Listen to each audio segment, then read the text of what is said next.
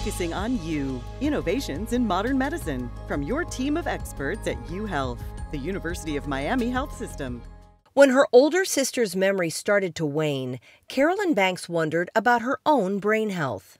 Forgetting things, forgetting some words, forgetting some names. I was just concerned. Dr. Margaret Pericak-Vance, a human geneticist and director of the John P. Hussman Institute for Human Genomics, says research shows Miami-Dade County has the highest prevalence of Alzheimer's in the country. Hispanic and African Americans have a 1.5 to 2-fold increased risk of Alzheimer's compared to people with non-Hispanic European individuals. The goal is to identify people early enough to identify those at the highest risk and then be able to intervene and prevent the process. Here in the lab at the University of Miami Hussman Institute, researchers work with blood samples to sequence genes.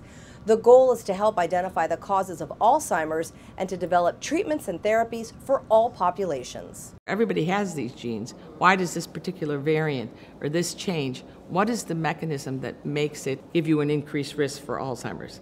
We identify the genes, then we have to understand the mechanism. Participation in diverse studies like the Dawn Project is key. We try to get 13,000 individuals, 4,000 Hispanic Latinos, 4,000 African Americans, and then 5,000 Africans over the next 5 years. Carolyn joined to further the research. We did something with some numbers, with some drawings. Exercising your brain and social interaction is critical. Carolyn stays active through her church. She hopes her involvement and UM's work will help others like her sister. I'm happy to be involved, reaching out to the community to get involved.